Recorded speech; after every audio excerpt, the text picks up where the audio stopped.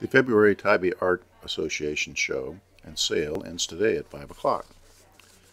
So come see local art and artists. We have watercolors under glass, jewelry, paintings, photography, fabric art, sculptures, stained glass, note cards, and handmade pillows for sale to support the research into a cure for Parkinson's disease.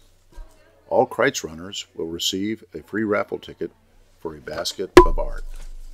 Also, various artists will be demonstrating how their art is made throughout the day. So come to the Art Center at 7 Cedarwood Avenue.